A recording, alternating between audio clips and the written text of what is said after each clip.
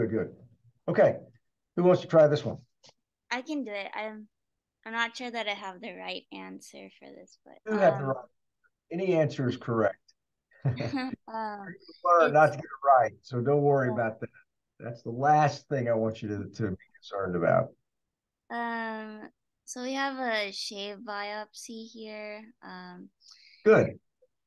And, I guess on scanning, I mean it looks pretty dense. I thought I saw some almost like pseudo horn cysts in there. So do you think Um, it's an inflammatory or a neoplastic process? I thought more neoplastic. Good, good. Now, at low power, can you tell whether it's benign or malignant, just looking at this? I mean, I think it has well-defined borders. Yeah, Um, we're sort of dealing with a shaved biopsy, so we really don't know 100% for sure, if this is just a small piece of something bigger. But based on what we have here, assuming this is representative of the whole thing, it looks relatively small. And yeah, I'd say it kind of seems like there's normal epidermis here and maybe a little bit over there. Okay, so probably if we kind of drew a circle around it, it'd probably be something about like that, I'm going to say. So I think you're right. Do you think it's epithelial or non-epithelial? I think it's epithelial. Good. Okay, so benign epithelium. Now, there's obviously a lot of different types of normal epithelium in the skin, right? So which type do you think we're kind of dealing with here?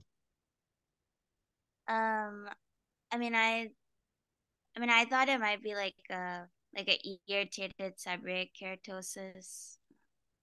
Okay, what kind of epithelium is a seborrheic keratosis? Um, like you mean from like the Yeah, which part of the normal skin is a seborrheic keratosis recapitulating? You said there um were pseudocysts. So what is a little horn pseudocyst? What actually is that? um I mean it's just like from the keratin.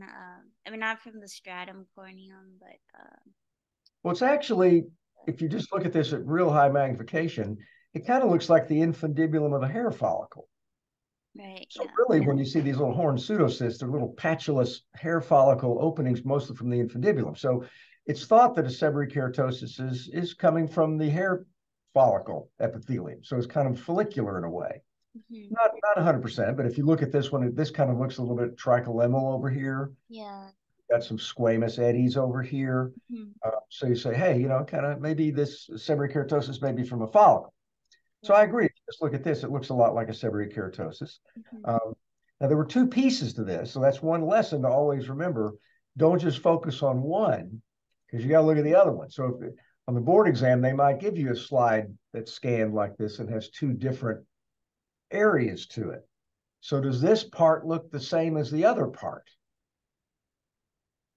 this one looks uh this one looks different. It does look different. How so? um I think there's more dilated spaces. Good, good. There are some dilated spaces. Now, when we see dilated spaces like that, how do you approach that? What do you think about when you look at low magnification? Say, there's some spaces in there. What do you do to analyze something that looks like a dilated space? um I think it's like classified based on what's in the space. That's good. Yes, you always want to look to see if there's something inside the space. If there's nothing inside it at all, what does that kind of tell you a little bit? I don't know if you think about more like vascular. Um, Well, if there's nothing in it, I mean, if there's really yeah, here, there's definitely something in it. But if there's nothing at all, you might say, well, maybe it didn't really it happen doesn't inside matter. the person. It's maybe an artifact. Yeah. Okay. So yeah, there is something in here. It's kind of got this grayish material like that. And what's another thing that you do to kind of analyze a space?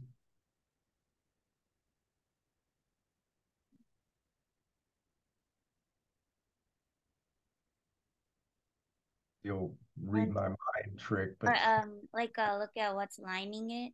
yes, yeah, absolutely. You look at what's lining the space. And is So there like something lining this space here? yeah. I don't know if those are like hobnail almost. Okay. I think they are. So what do you think when you see hobnail? What does that mean to you when you use the word hobnail like that? Like endothelial cells that are almost projecting Okay, into that's one thing. You can get endothelial cells that have a prominent projection into the lumen. What's another thing that can kind of give you little hobnail-like structures like this? I mean you can get the targetoid hobnail hemangioma, but then I Well, think let's also just, in Kaposi. but what's in the differential diagnosis of this hobnail-like structure that you're seeing here? I yeah, I think you can get in the like the targetoid hemocytic hemangioma, and then I think also in Kaposi. That's a type of hemangioma, and yeah, you can see hobnail endothelial cells here. But what if these aren't even endothelial cells? What else can look like little hobnails with projections of things into the lumen? I can't get a higher magnification than this, but what's another thing that can look like a hobnail endothelial cell, but it actually isn't an endothelial cell?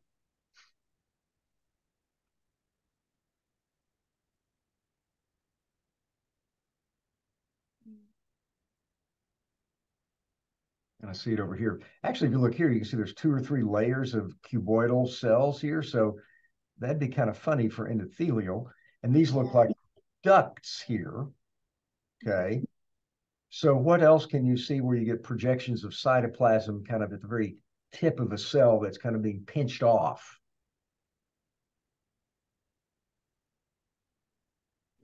Is it like apocrine glands? Apocrine differentiation. Apocrine.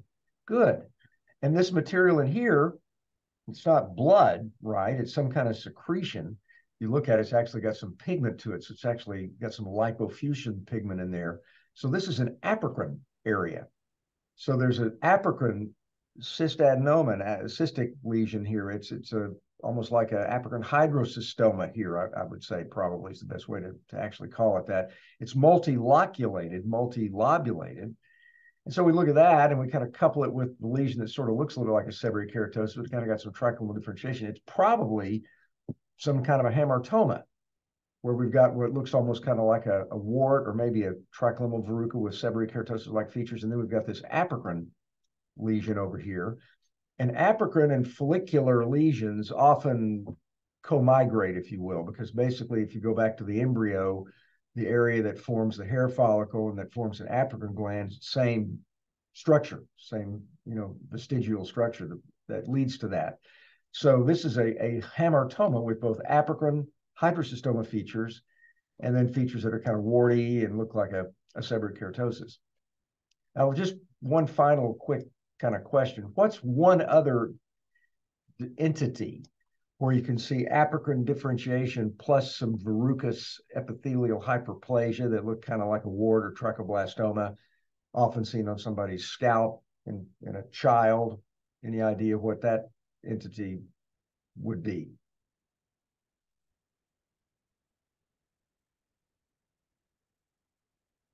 Yellow, no hair. Is it nevus sebaceous? Yeah, nevus sebaceous. Commonly, and the entity that's associated with that is syringocystadenoma papilliferum.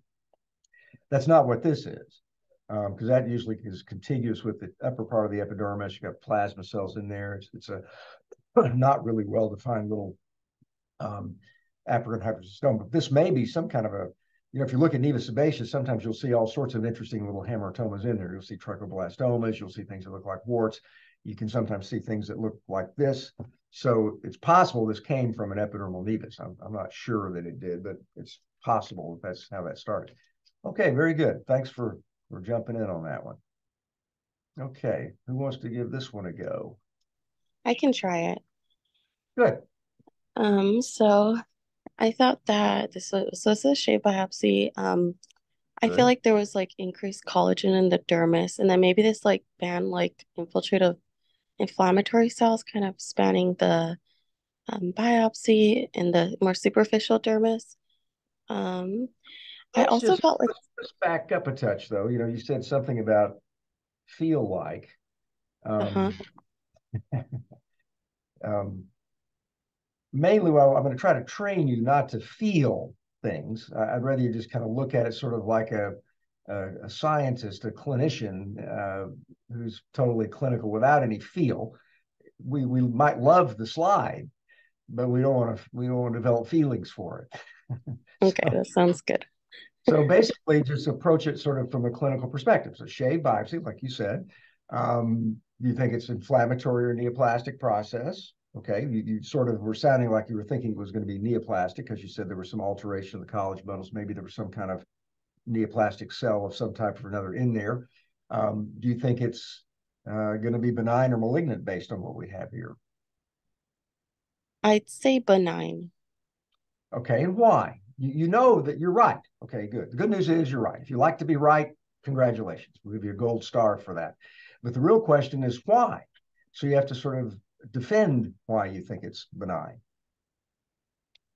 So I don't see any, I feel like it looks See well the cardinal circumscribed. features at low magnification, because obviously we can't talk about cytology here, right? I mean, we might go to high magnification, see all sorts of bizarre mitotic figures and horrible looking things. We change our mind. But at this power, what are the main three things that we think of that make this almost certainly benign? So Size. yeah, size, if it's like well circumscribed. Yeah, so there are three S's, if you will. Small size, well circumscribed.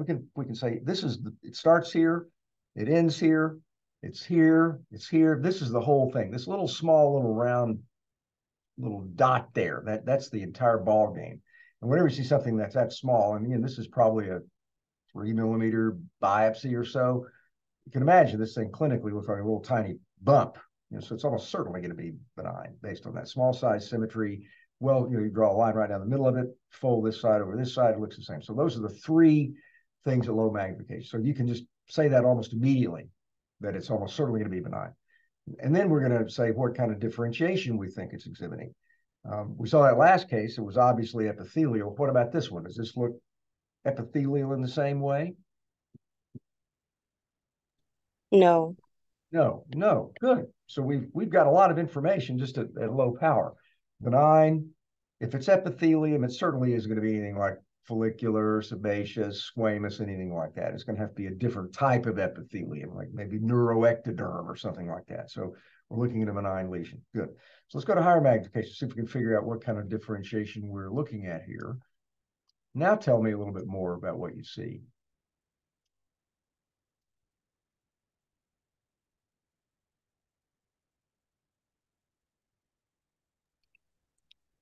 So they're blue cells, kind of basophilic looking.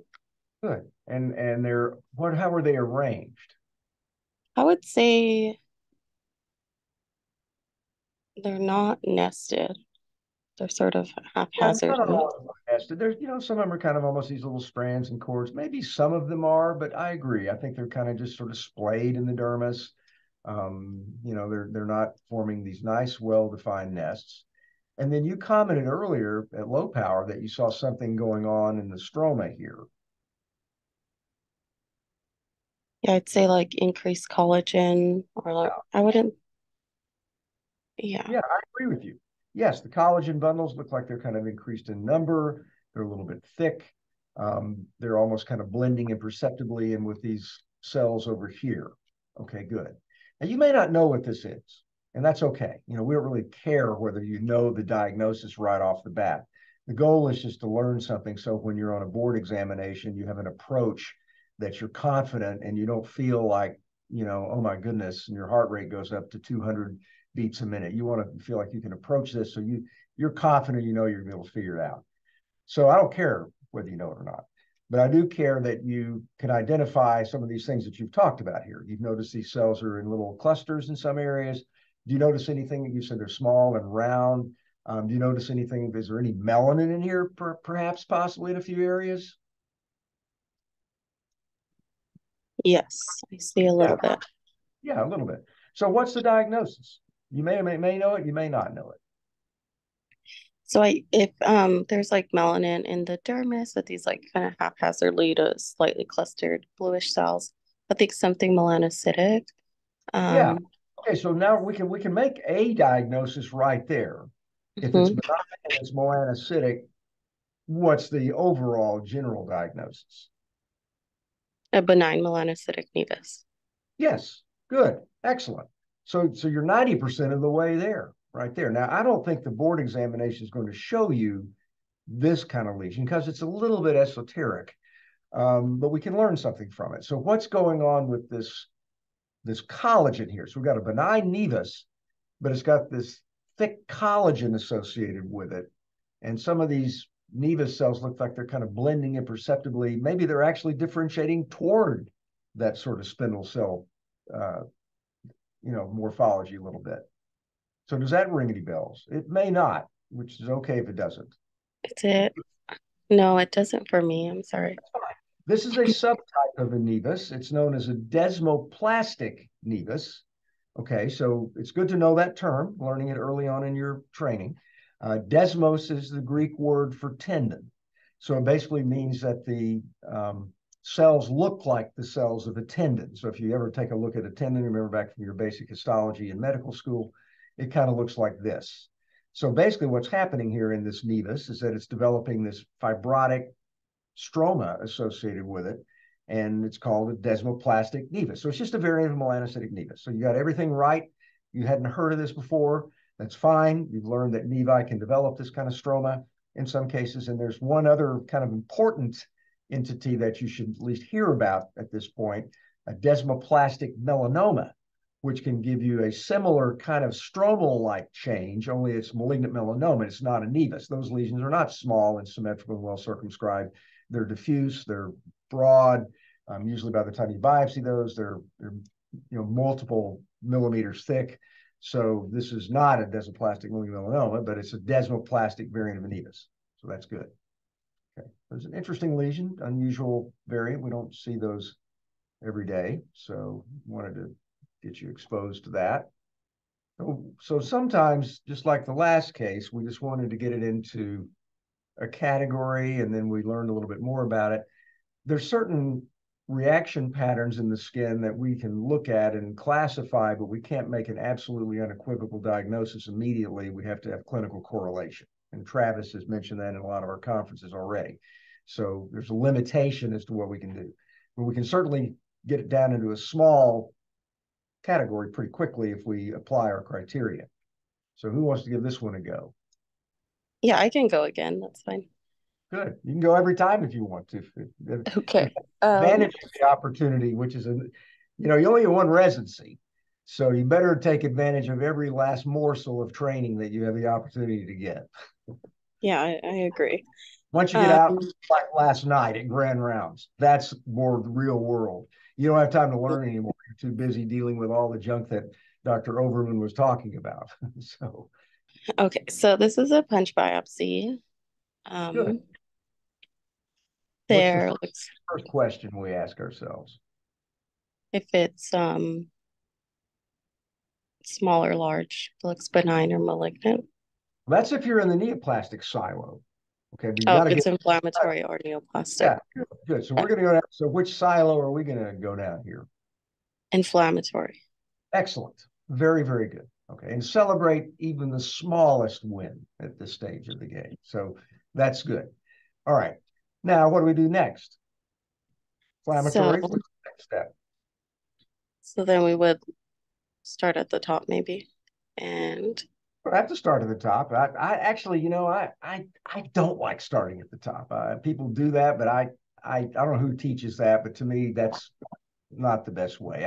I like to look at it's inflammatory. What's the pattern of the inflammatory infiltrate? Is it superficial and deep?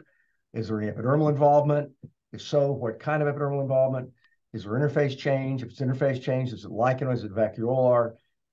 So that's how I like to do it. And I ask myself at low power, what kind of cells do we think these are? Do we lymphocytes, histiocytes? Can't really tell for sure. That's how I like yes. it. Okay, so I would look at this inflammatory infiltrate, which is superficial, the Good. superficial dermis, Excellent. and there is some change to the epidermis. It looks like some vacuolar change, um, Very good. basal Excellent. layer. Stellar. Very, very good. So we're dealing with an interface dermatitis. And Right. you've already narrowed the diagnostic entities down so much, you've gone from a thick textbook to 10 pages or less now. That's how, so you've really made major advances on the diagnosis just in about 30 seconds. So that's great. So it's vacuolar interface dermatitis. What kind of cells are we looking at here primarily? These look like lymphocytes Good. and Lymphocyte. melanophages, maybe. Excellent. Very, very good. Good. So what do you think about when you start thinking of vacuolar interface dermatitis? Because that differential is fairly small. Yeah, so vacuolar things with this level of pigment dropout, I think like EDP. I also think Okay, what like is EDP? Tell me what EDP is itself. Is it a disease sui generis? Does everybody agree to that? Or I'm not sure. I know it's erythema good dyschromicum answer. Good persistens. answer. Good answer. No, actually, it's kind of somewhat controversial. Some people think it's maybe a late stage form of lichen planus. Um, Generally, when we're diagnosing somebody sends something in as EDP, it looks like post-inflammatory pigmentary alteration. And sometimes there is a little bit of residual vacuolar alteration, but in general, EDP is kind of like a reaction. It's an end stage of something that was there before at some point. So, but that's good. That is in the differential. What else do you think about? So vacuolar change, I think lupus. Good. Excellent. Which form of lupus? So with pigment like this, I think like DLE, but I don't see follicular plugging.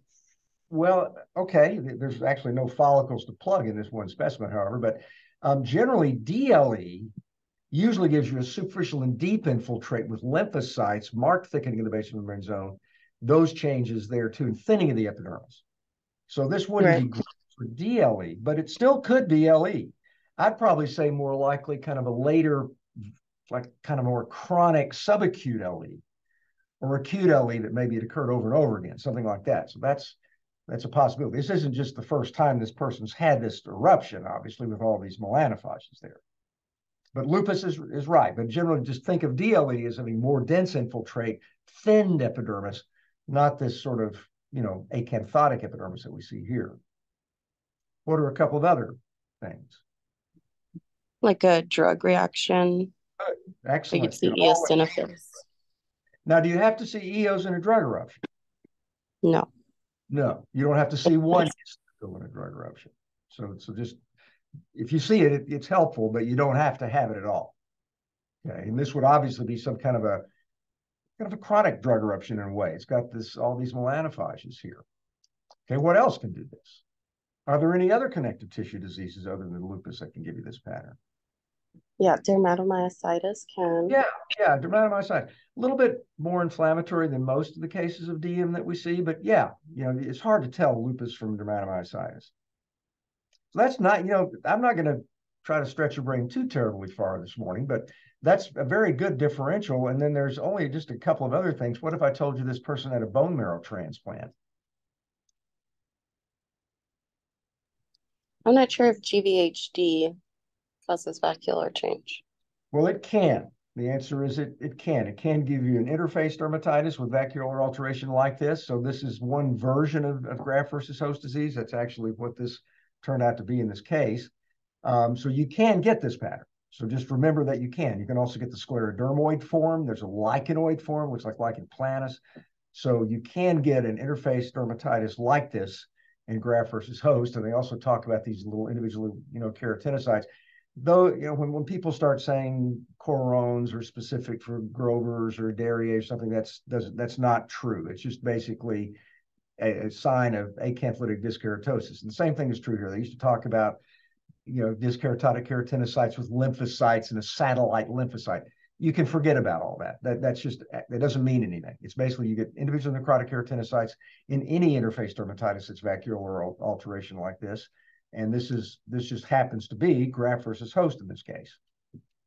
So that's good. So that's very good that you recognize that pattern. Okay, let's do this one. So we're looking at, well, looks like sort of I think it's a punch biopsy of this. Well, it's actually, it might even be bigger than a punch. Remember, we've got several different techniques. So this Okay. is, it could be maybe a 8 or 9 millimeter punch, but it's probably more like an excisional biopsy. Uh, They might all have right. had a biopsy before and they got a diagnosis and what's excise the thing. So this may be an excision. Okay. So this could be an excisional biopsy of this encapsulated, looking maybe a cyst or Well, let's go some sort back. of. It's an inflammatory neoplastic process. Well, this looks neoplastic. Good, neoplastic. Now, capsulated, you got to be careful about that because, what often gets called a capsule is just sort of compressed collagen at the periphery of some neoplastic condition. So if it's really, there are hardly any real neoplasms that truly have a quote capsule. Usually that's just some collagen at the periphery. Okay. But you're right. It does seem to be a sign that it might be kind of well circumscribed in a way. So I'll go along with that. So All right. neoplasm, do we think it's benign or malignant?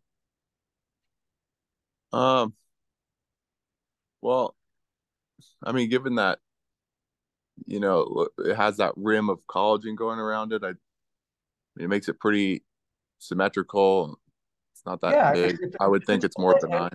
if it is malignant, it's certainly No. not going to be something like, DFSP that's going to be, diffusely infiltrative, or it's not going to be something like a Merkel cell or angiosarcoma. It's going to be low grade.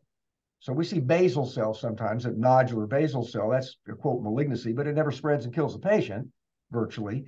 So, it can still be relatively small and symmetrical, be a low grade malignancy. So if it's malignant, it certainly isn't going to be a high grade malignancy. Do you think this is epithelial or non epithelial? I would say non-epithelial. Or From maybe look. both? Okay. I guess, yeah, I suppose it could be both. What about these cells? Do these look like epithelial cells? I mean, yeah, a little bit. Yeah, they do. They're round, they're cuboidal, they touch one another. What's this structure here and here? Is it a duct? Yes, like duct. your Yeah. ducts. So when you see ducts, what do you think about? Adnexal structures. Yeah, glands. You think about a glandular differentiation when there's a duct. Gland, duct, then the secretion goes into the duct, which goes to the lumen of or whatever the thing's secreting it into, the surface of the skin, if it's sweat gland. So basically, you think about if you see ducts, you think of an adenoma, you think of glandular differentiation. Now, what's all this stuff in the background? It looks like stroma, like mucinous stroma.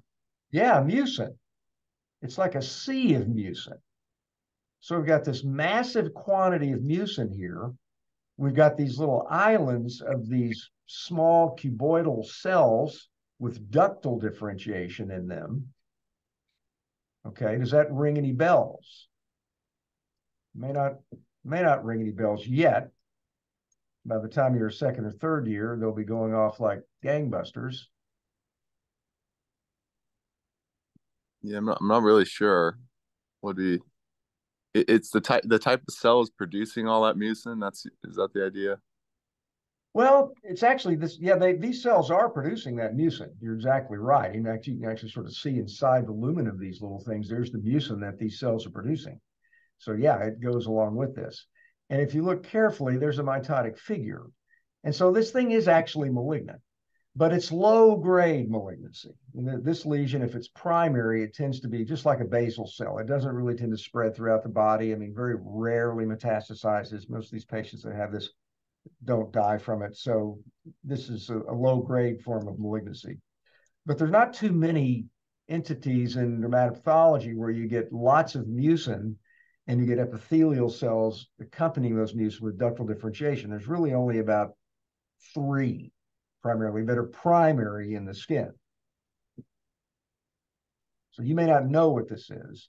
Does anybody know anybody want to help them out that does know possibly? Yeah, it's a mucinous carcinoma. Good. This is mucinous carcinoma. Mucinous carcinoma of eccrine glands is the other name for it. They're very low-grade lesions, usually seen around the eyelid, often of older women, especially more than men. And they come up as a skin-colored kind of translucent papule, and they're usually thought to be basal cell carcinoma. Somebody shaves it off, and boom, then they get the diagnosis.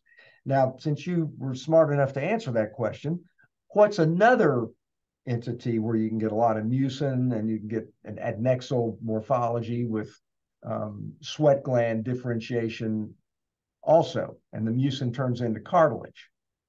It goes chondroid metaplasia. What's that entity known as?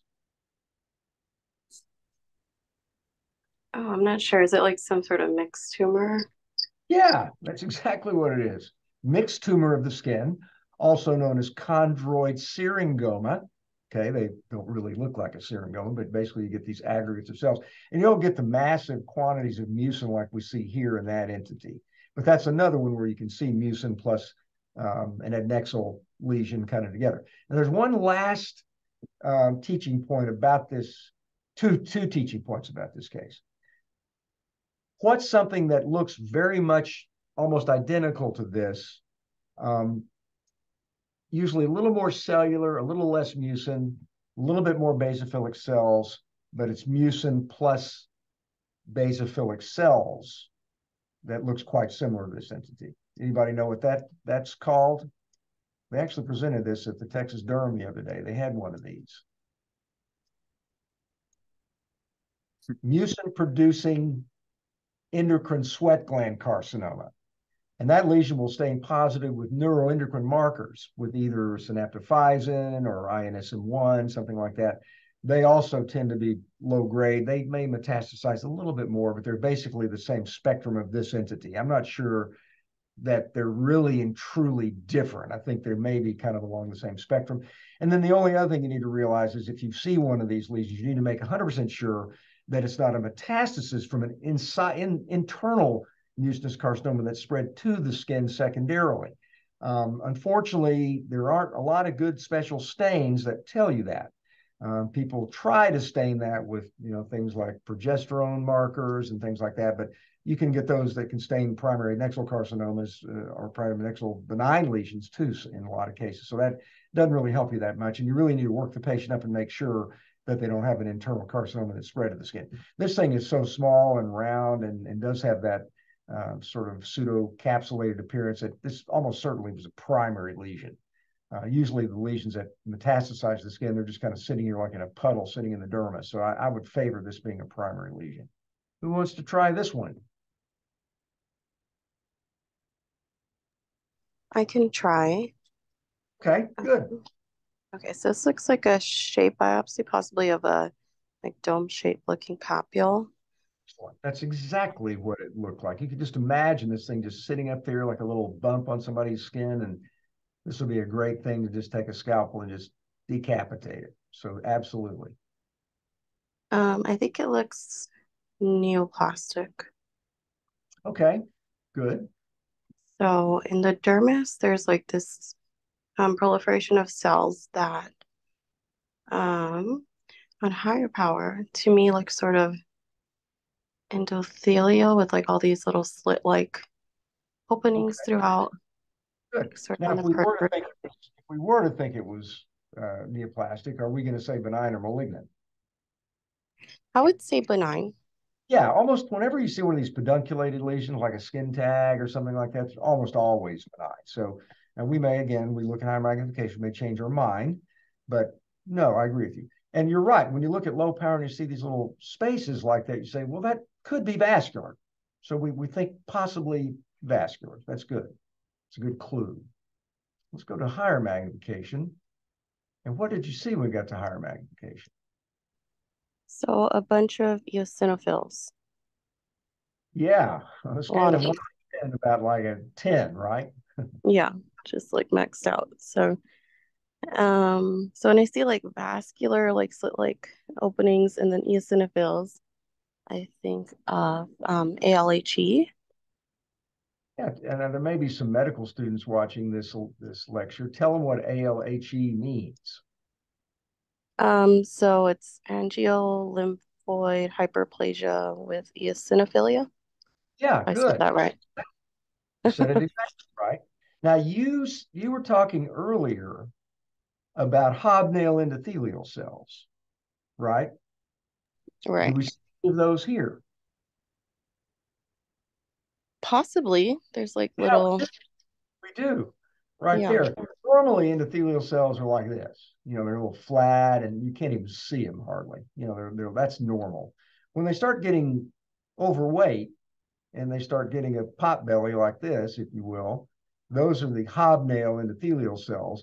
And those are very commonly seen in angiolymphoid hyperplasia, the eosinophilia. One other thing that we often see, if we look, kind of scroll around, this one on a scale of 1 to 10, the eosinophilia is way off the charts. You know, usually you don't see this many. You'll see more blood vessels. Here you've got the little germinal center that looks like a pseudolymphoma, and the blood vessel walls of the cells that of the blood vessels in angiolymphoid hyperplasia usually are kind of thick walled.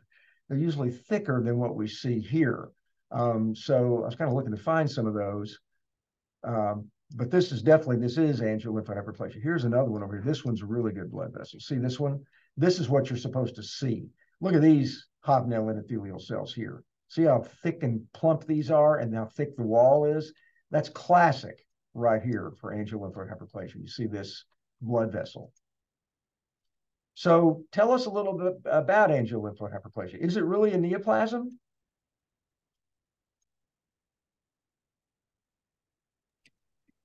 Probably not. Yeah, it's controversial. Some people think it may be some kind of a reactive process when you got all this inflammation in there and these blood vessels. Some people think it's almost kind of like a hamartomatous process. There are in cases where some patients have a history of trauma and then these things develop. So some people think it may be more of an inflammatory process. I think it's possibly some kind of a combination of an inflammatory condition and a vascular proliferation. So that's but it's probably not like a traditional neoplasm, like say a regular angioma, for example.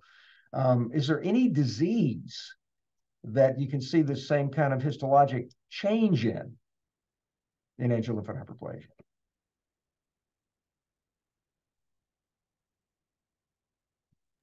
So there's two settings to see this. One setting is just kind of isolated coincidental purplish papules on the ear, the scalp, most commonly head and neck area, most common locations. But then there's another setting where we can see it. You get large numbers of these all over the body. You may not have heard of the disease yet. You haven't heard of it? That's okay. It's called Kimura's disease, often seen in, obviously named after a Japanese investigator. So it's often seen in Asian individuals and often in men.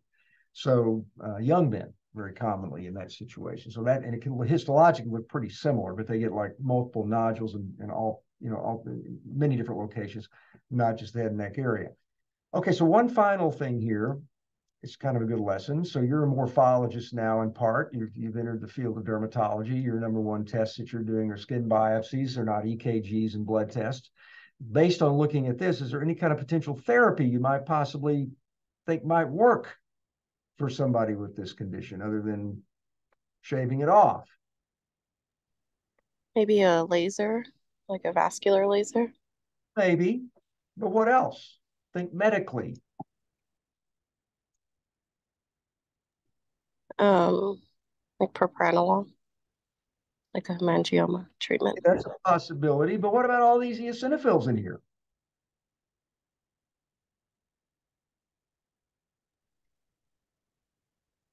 Wouldn't you like to decrease their number? Yeah, so maybe something like anti-inflammatory. Which kind of anti-inflammatory? Something that targets IgE. Okay, which ones? I'm trying to get you to think like we think. So I look at the slide and it's got like a neutrophils in it. I said, well, maybe let's try Dapsone on the patient, something like that. So you look at this and look at all these eosinophils. What about Dupixent or something? Maybe that might work. I'm not sure anybody's ever tried it for this, but it might be interesting. You know, what if you gave somebody that had Kimura's disease that had, 50 lesions, and you gave them Dupixent? We ought to look in the literature and see if anybody's ever tried it for that, because it'd be interesting to see if it worked. It might, I mean, I think it might work to decrease all these EOs here and see what happens if the blood vessels maybe go down in number also. That would kind of go along with the idea of it being kind of a reactive process. So I don't know for sure, but interesting idea to maybe think about. Okay, let's focus on this piece. Okay, great. All right, so we have a punch biopsy. Good. It doesn't look very inflammatory. Good. There's almost no inflammation. I totally agree. Right. But so the alternative is neoplastic, and it doesn't really look neoplastic either. Yeah, it really doesn't look neoplastic. Now, sometimes, we talk about the 9 patterns of inflammatory skin disease, and sometimes the main changes are, in the dermis. We talk about sclerosing and fibrosing disorders. That's one of the categories. So maybe, it doesn't look like there's much going on in the epidermis. There's not an inflammatory infiltrate. So maybe the main changes are going to be in this area right here. Yeah. It's not one of those. No, so sorry. It's a punch biopsy, right? We agree to that. Yeah. It's not one of those like perfect squares like we'd see like, in sclerodermas. Yeah, it's not a perfect square, but it's kind of boxed off here a little bit, right? Yeah, one on the left is more than the right one. Yeah. It does look like there's a lot of it's like red blood cells or pigments, like a reddish brown pigment on the border. That stuff is just the ink from the laboratory. So this is what they inked the specimen. But so let's just imagine you did a punch biopsy here on somebody. What's missing here?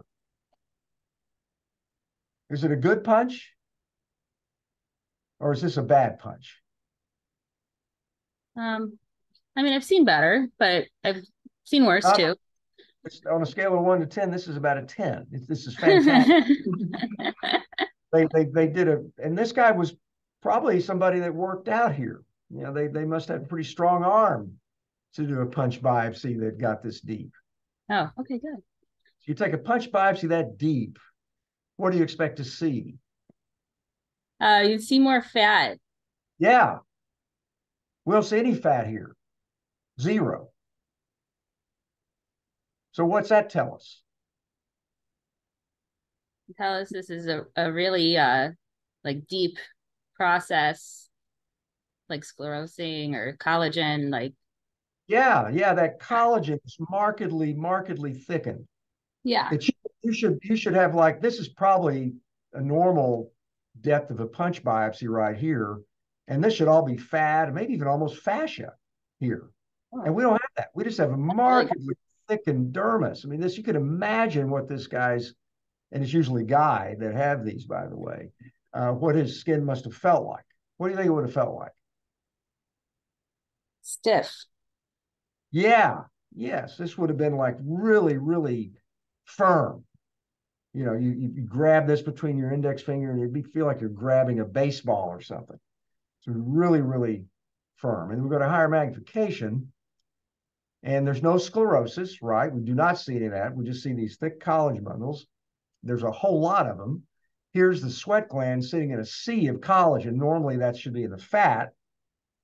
And then if you look really carefully, and it's subtle, and you don't always see it on H&E, and even if you do a mucicarmine stain, you might see it. But these are separated, and they're probably separated because there's probably some mucin between these two. You'll have to kind of trust me on that. There's probably mucin between the collagen bundles here. So what disease do you know that you take the thickest biopsy you've ever taken in your life, you're drilling for oil, and you never get into the oil? There's never any fat. You never get there. What disease gives you that? And if you were to do a mucin stain, there would be mucin between these collagen bundles here. Morphia. Well, that gives you sclerosis, right? So we don't have sclerosis here. We've got just markedly thickened collagen bundles. The dermis is too thick. It's like it's overgrown.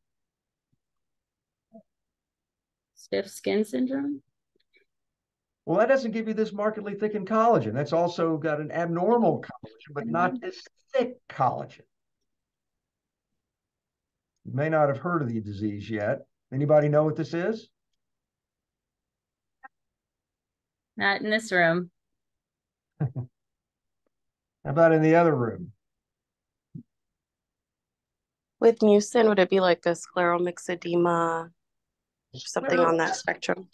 It's in that spectrum a little bit, but scleral myxedema gives you a proliferation of fibroblasts and histiocytes in that kind of north, south, east, west distribution. It doesn't, and it can give you thick collagen because it gets the mucin deposit, but it doesn't really usually give you this massive increase in the collagen itself. So the collagen here is there's too much collagen. And these people often have diabetes associated with it. Lipodermatosclerosis? No, that's a paniculitis. So again, there you're getting the membranous fat necrosis, and you get the alteration of the fat with some sclerosis down there, but it's not markedly thickened collagen. So this is just scleredema. Scleredema. Good. Scleredema of Buschke. Scleredema. And basically all that is, so again, you look at low magnification, doesn't have any inflammation in it, doesn't have those cells that are north, south, east, and west with the mucin that you can see. It's usually a small amount of mucin. But basically, if you look in Fitzpatrick's old textbook, they show the gross pathology of that. They show actually an incisional biopsy of that. And normal skin is about, yay thick. And this skin on the back is about like yay thick. And you can't even really ever get to the fat with a punch biopsy. It's just so thick. And that skin does really feel like the sole of your boot, if you will. It's really, really markedly thick, leathery skin. And it's often on the back. It kind of gives almost a shield-like, morphology. It does often give a peau d'orange kind of appearance to it clinically because it's, the follicular osteae that are left there kind of get accentuated because of this markedly thickened collagen. So I'm not sure we know exactly how, that forms, what causes it, but it is associated with diabetes. So it's kind of an overgrowth of the collagen. It's a little different. It's not sclerosis. And most of the thickness is due to the collagen. It's not due to the mucin, like you see with the scleral myxedema. All right, you want to give this one a go? Yeah. So we have a punch biopsy. Oh, it's right here. And some inflammatory infiltrate. So this is inflammatory. Good. Now, just as a pearl, we've got some fat here in this one. See how thin this punch is? And they got into the fat compared to that last biopsy. That guy, he took a real thick specimen, or she took a real thick specimen, didn't even get out of the fat. So that just shows you this is kind of normal thickness of the skin. That other was markedly thick. Okay, good. So we have superficial inflammatory infiltrate. And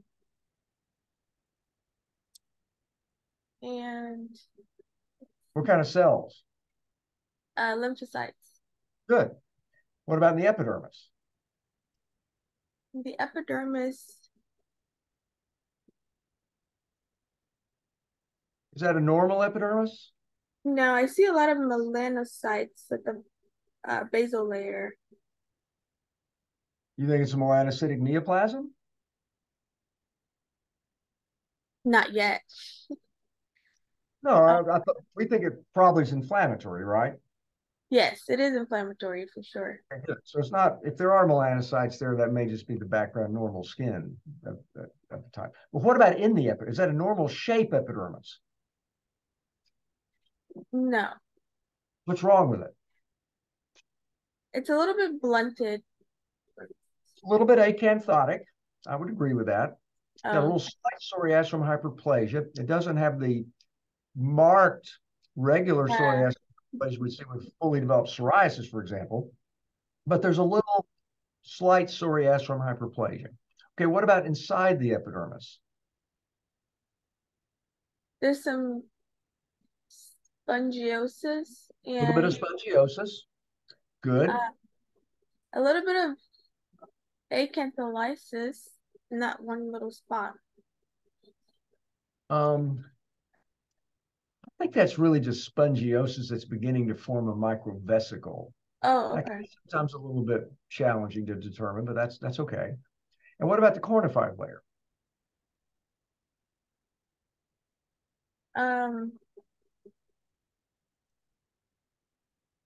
It looks very packed.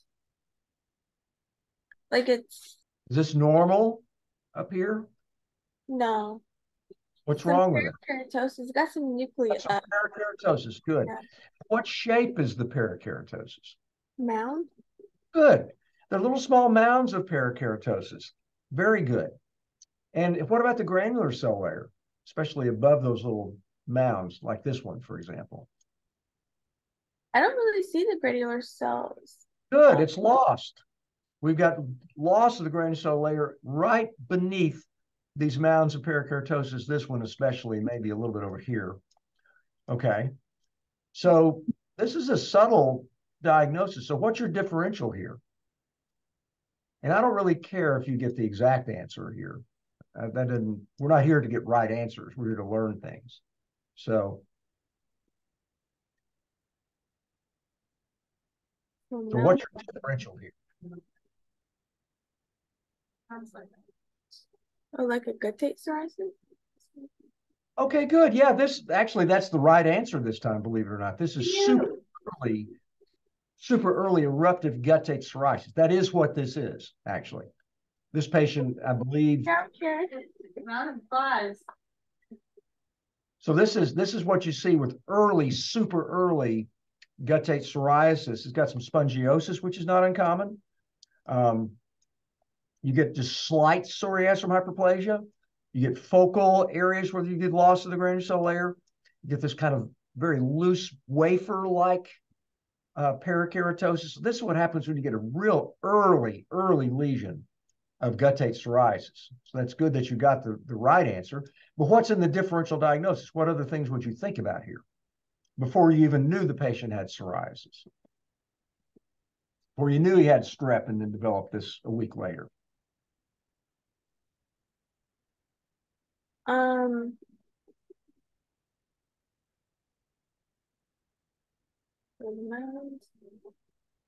See, to me, it's just as important that you know what the differential diagnosis is as the right answer.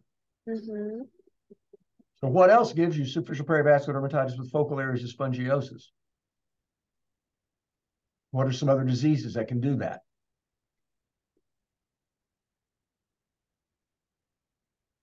Atopic dermatitis.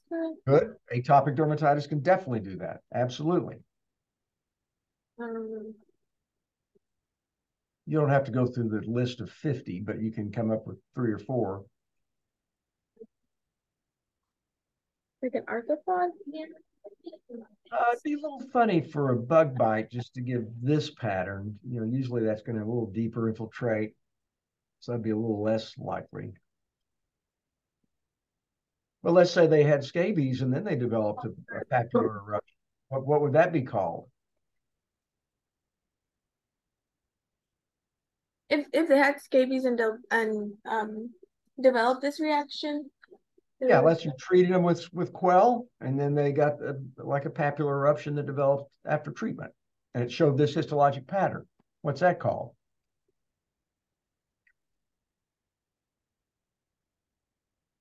What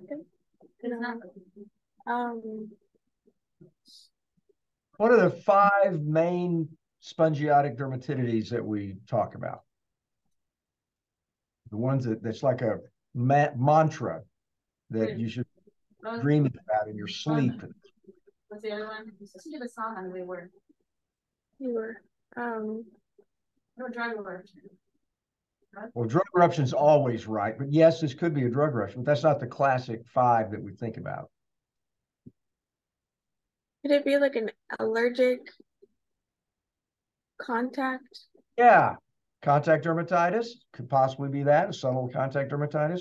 Nubular dermatitis gives you spongiotic dermatitis like this. Dyshydrotic dermatitis, palms or sole. Contact nebular dyshydrotic id reaction. Those are the 4 main things that can always you think about here when you see this. And then things like Pityriasis Rosea, viral exanthem. You mentioned drug eruption. So those are some other things that could theoretically give you this pattern. Psoriasis can give you this. We just saw that here. Early, very, very early erythemultiforme can look like this. So those are some of the things that, and a psoriasiform dermatitis that develops following patients taking biologics can look like this. Sometimes get some eosinophils here. So this is just super early guttate eruptive psoriasis, probably day one. Somebody's got it. Okay. All right, any questions? Okay, well, let's stop there, and we will do this again in the future. Thank you.